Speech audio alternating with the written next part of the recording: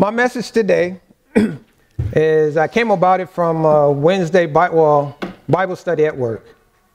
And we have it every day, so it's, I guess you can say, a condensed version of our Wednesday Bible study. It's a passage of scripture that everyone seems to identify with or relate to. At least that's what I get from everyone. So we're going to look at Luke chapter 15, starting with verse 11 through 24. And if it pops up on the screen, you can do me a favor and help me read together, because sometimes I kind of enjoy the congregational reading, vice someone standing up here. It gets kind of everyone involved in the reading. So if it's up on the screen, just join in with me. And I'll be coming from New King James. And this is Luke 15, starting with verse 11. Then he said, a certain man had 2 sons, and the younger of them said to his father, Father, give me the portion of goods that fall to me. So he divided to them his livelihood, and not many days after, the younger son gathered all together and journeyed to a far country, and there wasted his possession with prodigal living. But when he had spent all, there arose a severe famine in the land, and he began to be in want. Then he went and joined himself to a citizen of that country, and he sent him in the fields to feed swine. And he would gladly have filled his stomach with the pods that the swine ate, and no one gave him anything. But when he came to himself, he said, how many of my father's hired servants have bread enough to spare, and I perish with hunger? I will arise and go to my father and say to him, Father, I have sinned against heaven and before you, and I am no longer worthy to be called your son. Make me like one of your hired servants. And he arose and came to his father. But when he was still a great way off, his father saw him, had compassion, and ran and fell on his neck and kissed him. And the son said to him, Father, I have sinned against heaven and in your sight. I am no longer worthy to be called your son. But the father said to his servants, Bring out the best robe and put it on him, and put a ring on his hand and sandals on his feet, and bring the fatted calf here and kill it, and let us eat and be merry. For this son was dead and is alive again, and he was lost and is found. And they began to be merry. And what I found out with this passage of scripture, whenever there's a Bible study going on, at the end of that Bible study, most would either mouth to themselves, or they'll have that expression, and they'll say, that's me. So the title of my message is, That's Me. Because so many people relate and identify with this, either as a parent, as the father, or typically it's the younger son, is what most people identify with. So so now I'll go back and we'll look at it in verse 11, and I'll read verse 11 through 13 one more time. And he says, Then he said, a certain man had 2 sons, and the younger of them said to his father, Father, give me the portion of goods that fall to me. So he divided to them his livelihood, and not many days after, the younger son gathered all together and journeyed to a far country and wasted his possessions with prodigal living. So in that Bible study, the first question I asked everyone was, how do you define a far country? Because it's important that everyone's on the same page when we discuss topics. So I asked them, how do you define a far country? And what we came up with, or what I share with them, a far country is any place that God isn't. Any place that God isn't is considered a far country. Because we can understand in that passage, he had left his father and went on a journey. But now today we can look at that far country as many things. I was in the United States military, the Navy, and I can tell you the Navy is a far country, right? It's hard to find God in the Navy in some spots, right? You might have your beacon of light, but the United States Navy or the military is a far country. And then some of us work in a shipyard. And at times the shipyard is a far country, right? School teachers. Hey, nowadays, the school is a far country, right? And some of us even feel that the United States government or the United States of America is turning into a far country, right? So when we look at it, we have to look at it for what God's word says and It looks like a far country. And then we talked about the age of the younger brother. And it's interesting that when they give the age of the younger brother, normally they say 19 to 25 years old, age of the younger brother.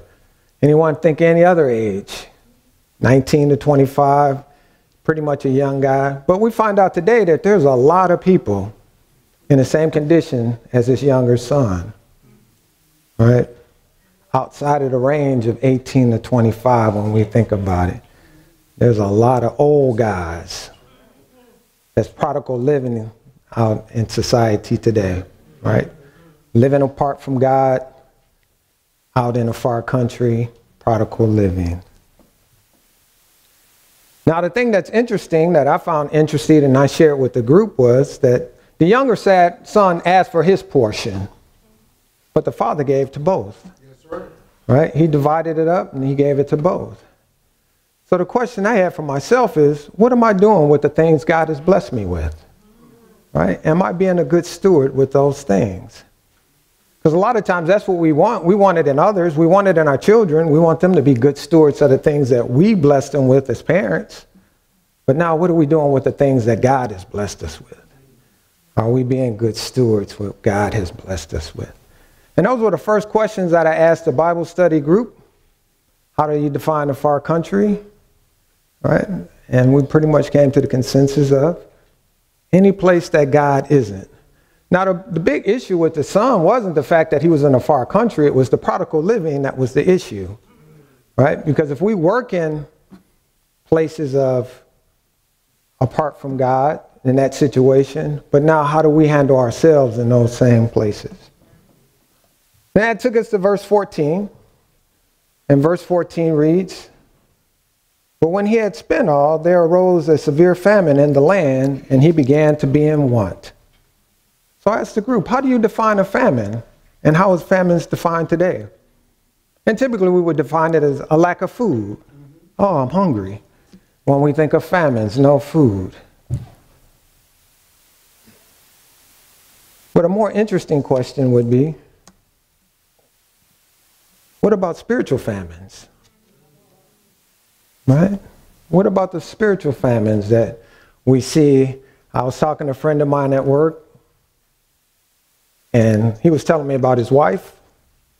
And he was like, my wife doesn't believe the Bible like you believe the Bible. So I asked him a question. I said, well, does she take her Bible to church with her? And he said, yes, she does. I said, when she gets home, she set it down on the table? And he said, yes, she does. And then the next question was, she picks it up next Sunday and she takes it to church with her. And he said, wow, how do you know? His wife was in a spiritual famine. If you don't spend time in God's word, you're in a spiritual famine. So typically we have to look at famines as more than just food, right? We have to feed our spirits. And I know if I talk to you guys and I say I'm going to go on a diet and I'm only going to eat once a week. All right? I'm going to eat once a week. You'll look at me and go, what's wrong with you? Absolutely. You'll see me next week and be like, man, you look pretty bad. I know, my diet is working. Right? I'm on my diet and it's working. I eat once a week. Right? So I say that to say we have to spend time with God. Right? So we avoid spiritual famine. Now we see in verse 14 still, we see that his needs have changed. Right? We see that his needs have changed in verse 14. Now he's in want, he's out of money. And who should he have turned to when his needs had changed? Who should he have turned to? Well, we would say God, but in the story, he should have went back to his father. And in life, it seems like one bad decision always leads to another, right? I know parents look at us as kids, and I know my mother probably said, that boy just made another bad decision, right? One bad decision leads to another. So we'll see who he actually turned to in verse 15. It says, then he went and joined himself to a citizen of that country and sent him into the fields to feed swine. And he would gladly have filled his stomach with the pods that the swine ate, and no one gave him anything. So instead of turning back to his father, as you said, turning to God, he turned to someone that couldn't help him at all. He sent him into the fields and told him to go feed swine. No help whatsoever. So the question I asked the Bible study group was this one. How often do we turn to others and not God first? Right? How long or how often do we turn to others and not God first? Because if he would have turned to God first, he probably would have told him to go in a different direction. So we kind of broke it down and said, well, turning to God would be turning to your Bible, reading your Bible, finding out what decisions you need to make, prayer, and have others pray for you or pray for you. And that's one thing our church does after every service is we have prayer requests. And normally people are sharing their desires and their needs. And then there's a collective praying for that individual over the week, and sometimes over the 2 weeks, and sometimes over a month. But he should have turned to God or his Father first if we look at the story. Then the next question I have for him, how often do we try to meet the needs of others and not turn to God first? How often do we try to meet the needs of others when they have a problem, instead of turning to God first and finding out, what does God want me to do for that individual? And if we think back to Joseph, when his brothers wanted to kill him, well, Reuben stepped in. And Reuben said, well, don't kill him. But what was Reuben's decision in the matter? If it was up to Reuben, Reuben would have taken Joseph back home. What would happen to the nation of Israel if Reuben would have had his desire, what he thought was best for Joseph? But God had another plan for him. So that's why we need to pray when someone comes and asks us for, hey, we need to pray to make sure we're making the right decision. Right? So often we just think that we need to help that individual. And then the next thing you know, we're helping them again. And we're helping them again. And we're thinking, how many times is this guy going to come to me? Right? So we need to spend time in prayer so we won't be like Reuben and take someone down the wrong path. And then they looking at us like, you messed me up.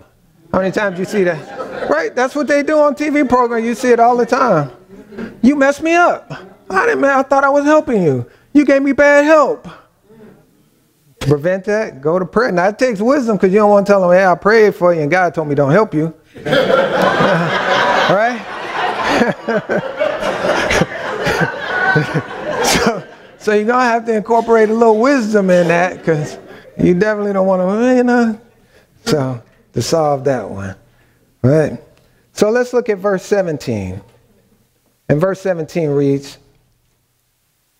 but when he came to himself, he said, how many of my father's hired servants have bread enough to spare, and I perish with hunger? So he's in a bad spot, and he knows he's in a bad spot. But the beauty of it says he came to himself.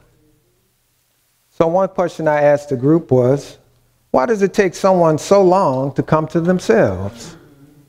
Why does it take us so long to come to ourselves?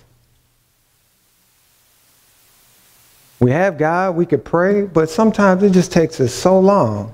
And a couple of the answers they came up was, well, one is pride. Right? Pride says, I'm not going to ask anyone for help. I'm not even going to ask God for help. On this one, I got myself into it. I can get myself out of it. And really what that turns into is self-reliance. Right? We're relying on ourselves instead of turning to God and getting that help that we need. So don't be prideful. Don't be self-reliant. As Charles Stanley would say, get on your knees and pray. Right? When we find ourselves in these situations. Then verse 18 and 19. And what I like about verse 18 and 19, because his confession wasn't like our old confessions that we used to make. Our old ones was, God, if you get me out of this, ... Whatever ... was, right? But that's what we will cry out. God, if you get me out of this, if you get me out of this. 2 weeks later, God, if you get me out of this, I got you out the last time.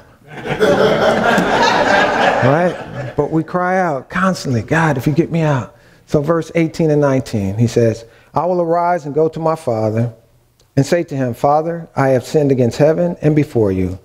I am no longer worthy to be called your son. Make me like one of your hired servants. Now, sometimes we don't do that and cry out because we feel unworthy. Right? I messed up again. And he's like, yeah, I know, but I messed up again. Yeah, I know. And then what did we do on that one? We stopped going to church. Right? We stopped because we don't want to fellowship because we know we messed up. And then if it gets around the church, it's like, I messed up again. Yeah, we know you messed up. Come on back. But we feel so unworthy. Stop reading our Bibles. Stop fellowshipping. You know, there's people at my job that they'll stop fellowshipping with me. And it's like, hey, man, I don't even know what you did. Right? But that's what we need to do. We need to get out of that. We are worthy as children of God. Just like any parent, you want your children to come back home.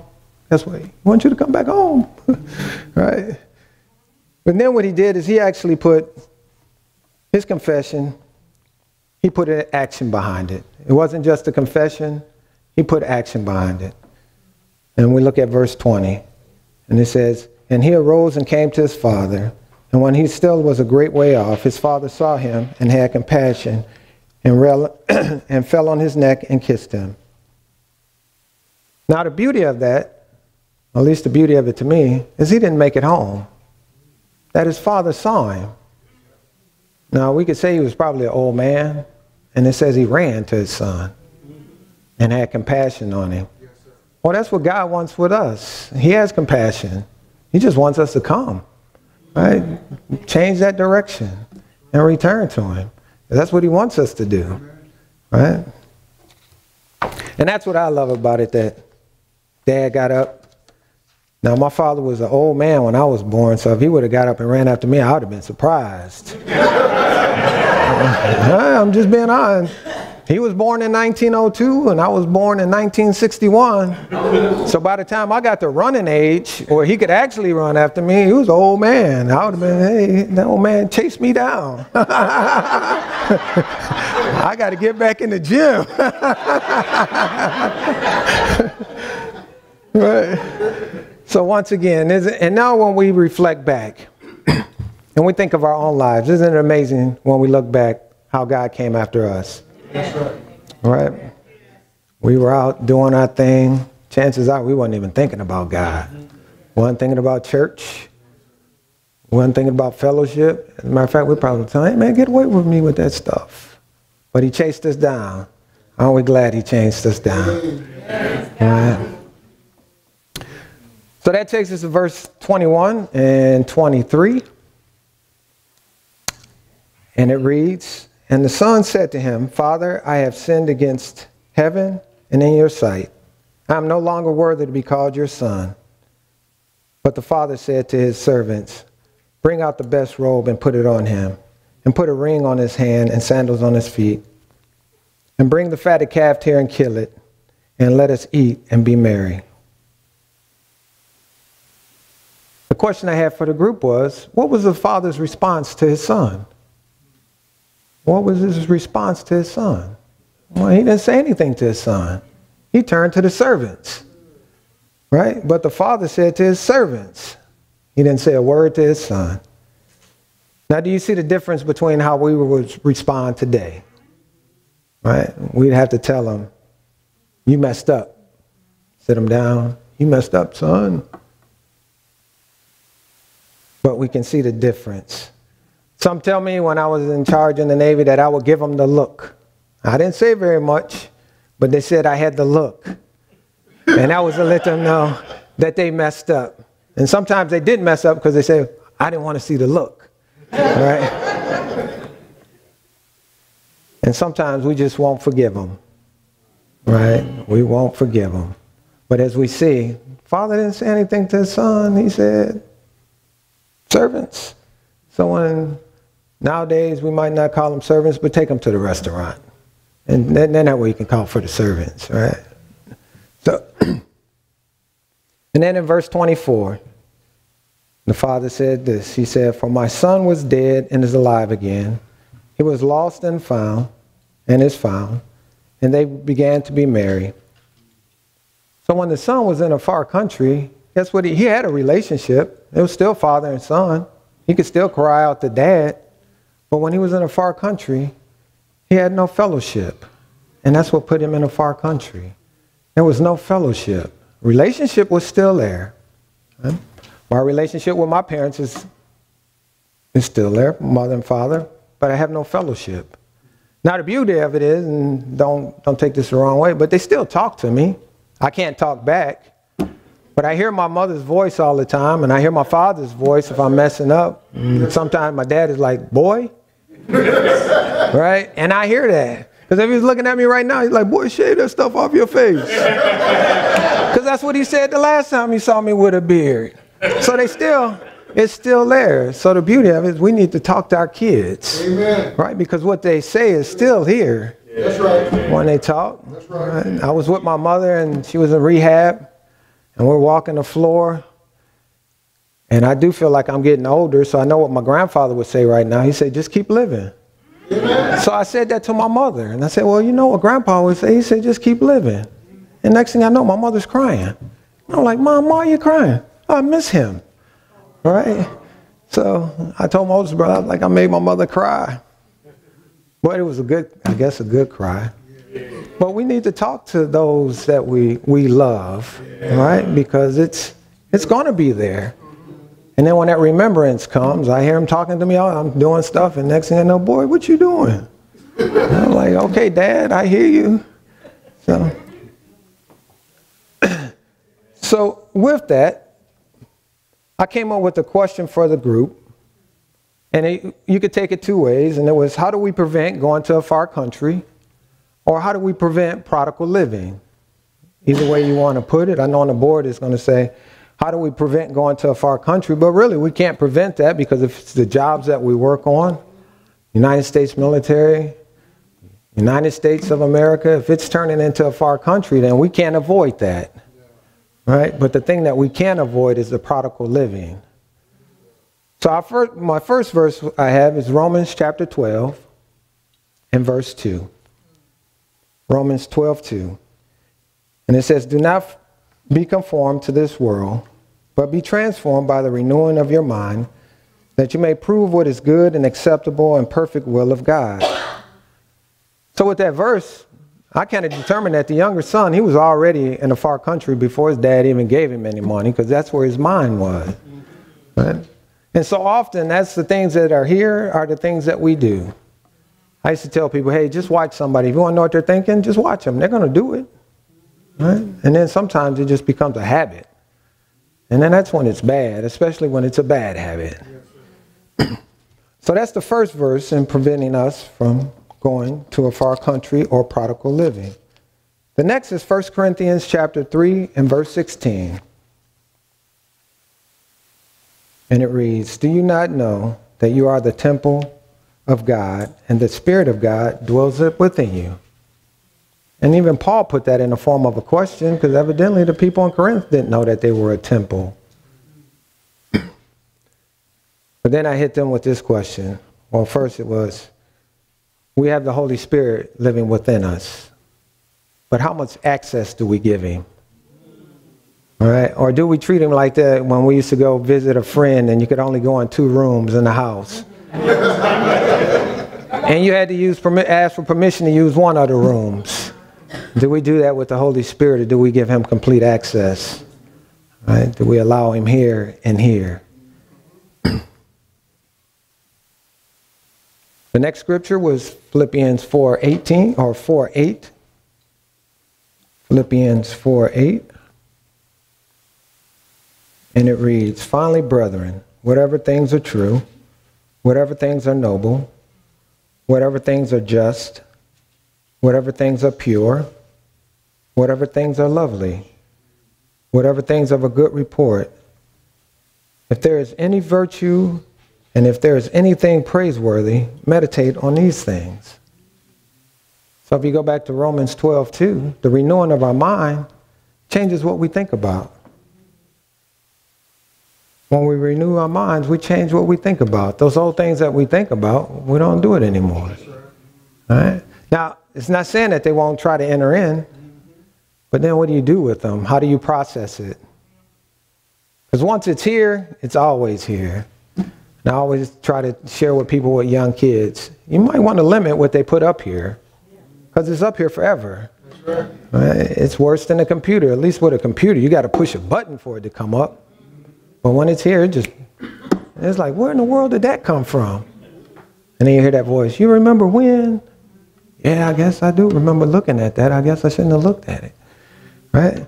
So renewing of our minds means we change what we think about. Next verse is going to be 1 Thessalonians 5:19. 1 Thessalonians 5:19. And it's a very short verse.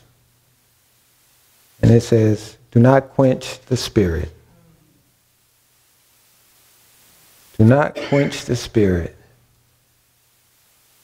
So the question is, are we listening? Because a lot of times it's not a loud voice. Don't do it. What? I said, don't do it. The other voice is like, hey man, do it. You remember when? Right? The only reason we did it because we enjoyed it. So, hey, you remember when? Holy Spirit is like, don't do it. So are we listening as the Holy Spirit is directing us? And when we don't listen, sometimes it's a swift kick or a punch, smack in the back of the head, and then you're like, wow, I shouldn't have done that. And then you grieved. Holy Spirit told me to do something once, and I lived in Virginia Beach, and I was in Norfolk when he told me to do it. And I know he told me to do it. I knew who was telling me to do it. I drive all the way to Virginia Beach. And you know, at that time, you passed a certain exit, there's no turning back. Right? There isn't. I made it all the way home, pulled up in the driveway, put it in reverse, and went all the way back to Norfolk. Because I couldn't beat me up too bad. Right? So I didn't like being beat up, so now I try to be a whole lot more obedient to it. Hey, I guess I'm not going to do that one. That's right. All right. Next verse is going to be 2 Timothy 2:15. 2 Timothy 2:15. And it reads, be diligent to present yourselves approved of God, a worker who does not need to be ashamed, rightly dividing the word of truth. And King James would say, study to show thyself approved of God. And then what I found, because of some of my co-workers, that doesn't mean looking for scriptures to justify what you want to do. Right? Yeah, people do it. Right? A friend of mine, he was like, well, King David did it, so I did it. Well, he didn't tell us David did it, so we emulate David. Right? You should have looked at it as a warning not to do what David did. Right? But he found a scripture that justified what he wanted to do and what he does, and that's what he ran with. So when he tells us to study, he's not saying study to find, well, this is my way out, because it says right here I can do it. Right? Because oftentimes you misreading that. Right? Because he's not telling you to do those things. He's saying, don't do them. Look at the consequences of doing them. We have a historical record of those consequences. And then almost finishing up, the next passage or verse is Hebrews 10:25. Hebrews 10:25.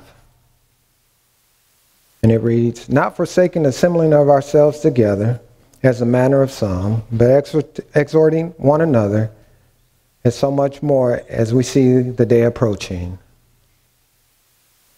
And a lot of us, we see that day approaching, whatever you want to make that day, but we know it's approaching. And we need fellowship with other believers, because that fellowship strengthens. And I always like, if we're talking about Roman soldiers and the shield of faith, and we put our shield, well, George puts his shield right here, and I come alongside with my shield in front of him. Then Jack comes with his shield. Then Ken comes along with his shield. Next thing you know, we're protected. We have a shield around us of faith. Amen. George's faith strengthens me. Ken's faith strengthens me. In turn, hopefully mine is strengthening them. Right? So we need fellowship with fellow believers. That's right. And that will keep us from that prodigal living. And my last verse in finishing up is going to be Hebrews 13:5. Hebrews 13:5. That's pretty good. I didn't need my glasses today. It says, let your conduct be without covetousness. Be content with such things as you have. For he himself said, I will never leave you nor forsake you. And most people wind up in prodigal living and in a far country because they're not content. Right? They see what's going on the other side, and they're not content. But one key that we have to remember is the end of that verse. Because God makes us a promise, and he said, I'll never leave you nor forsake you. So guess what? No matter where you go, guess who's there? Now, when we were little kids, we would gladly hold our hand out for mom and dad to hold our hands. Then you get a little older and you want to tug away, and then they're fighting with you, and then finally they just kind of give up and say, you know what? As long as you're in eyesight, you're all right. Well, guess what? We're always in eyesight with God. So those verses I looked at will prevent us from prodigal living. Can't prevent us from going to a far country because some of us work, live, and spend time in a far country. But hopefully those passages of Scripture will help you out when you get to those points in time. So let us pray. Thank you, gracious Heavenly Father, for this time in your word. Thank you for always being present with us. Thank you for the indwelling of your Spirit as we go.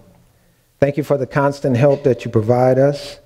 And when we feel those times or we want to go to a far country or prodigal living, or we know someone that's in a far country or prodigal living, we have the tools to help and to point out and point them back to you. Thank you for all that you do, and thank you for the forgiveness of our sins. In the blessed name of Jesus, amen. Hallelujah. Hallelujah. Hallelujah. Hallelujah. I want to let you know that my worship